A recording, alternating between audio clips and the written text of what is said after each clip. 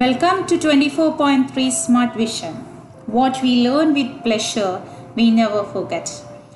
Okay, friends, today let's start. What is the topic is we can discuss top 10 electrical interview questions. Okay, these are the very most important questions which usually asked during the interview for electrical engineers.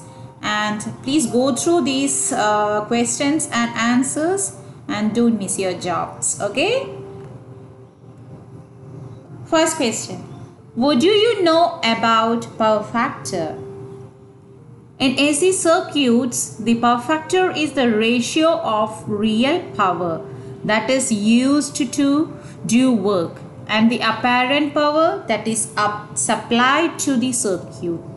The power factor can get values in the range from 0 to 1.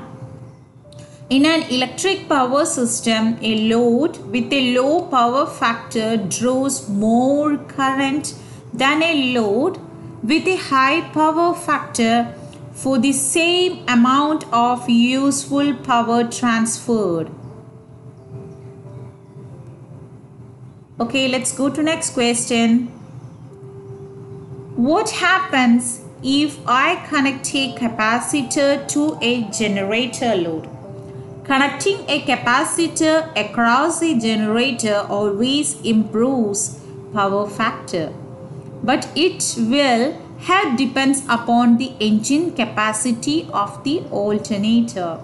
Otherwise, the alternator will be overloaded due to the extra watts consumed due to the improvement on power factor. Secondly, don't connect a capacitor across an alternator while it is picking up or without any other load, that is during no load condition. Okay, these are very important questions which are usually asked during interview. The one is capacitor and next one is the power factor. Okay. And next question, why use the VCB, that is vacuum circuit breaker, at high transmission system? Why can't ACB, air circuit breaker?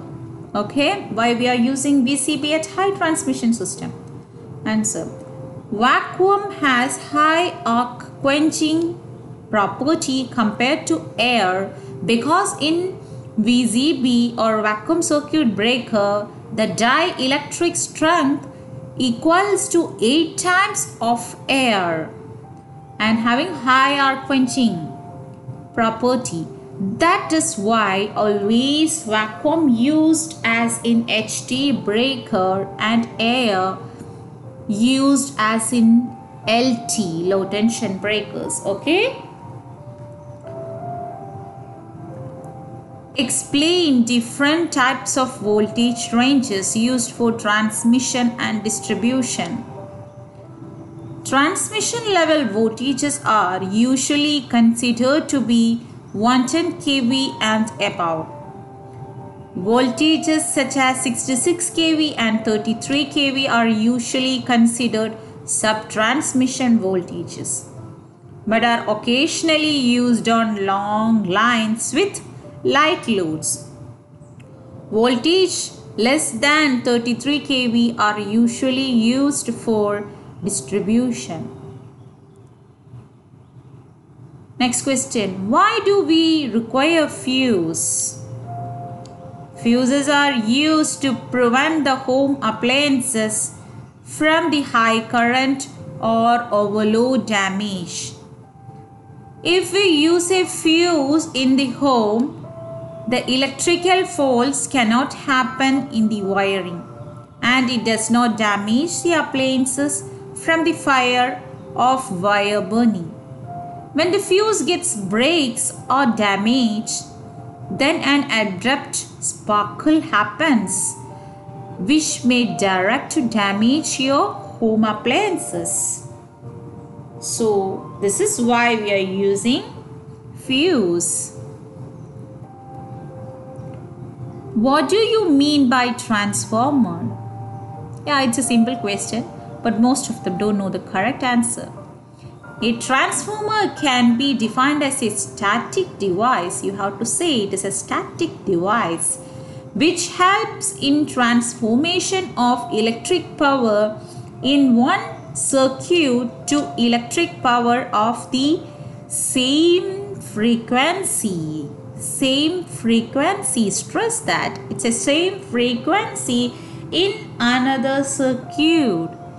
The voltage can be raised or lowered in a circuit but with proportional increase or decrease in the current rating. Okay? So what we want to stuck on, it's a static device and the same frequency is transferred. Okay? These are the 2 points. What is electrical engineering? This can be asked for a fresher.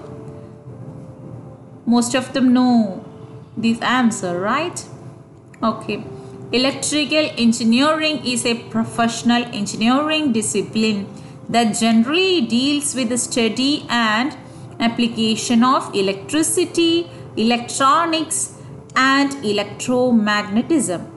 Electrical engineering has now divided into a wide range of fields, including electronics, digital computers, computer engineering, power engineering, telecommunications, control systems, radio frequency engineering, signal processing, instrumentation, and microelectronics. So now you know what is electrical engineering, right? What is the difference between surge arrestor and lightning arrestor? Lightning arrestor is installed outside and the effect of lightning is grounded, whereas the surge arrestor is installed inside the panels, that is panel boards, comprising of resistors which consumes the energy and nullify the effect of surge. Okay? Surge means high rise in voltage. Why delta star transformers are used for lightning loads? It's very important question. See, for lightning loads, neutral conductor is must, right? And hence the secondary must be star winding. This lightning load is always unbalanced in all three phases. To minimize the current unbalance in the primary, we use delta winding in the primary. Okay? So, delta star transformers is used for lightning loads. What is meant by regenerative braking? When the supply is cut off from a running motor, it still continues running due to inertia. That is moment of inertia. In order to stop it quickly, we place a load or resistor across the armature winding. And the motor should have maintained continuous field supply so that back EMF voltage is made to apply across the resistor, and due to load, the motor stops quickly. This type of braking is called as regenerative braking. Okay? Okay friends, thank you. Please subscribe my channel for more interesting videos. Thank you.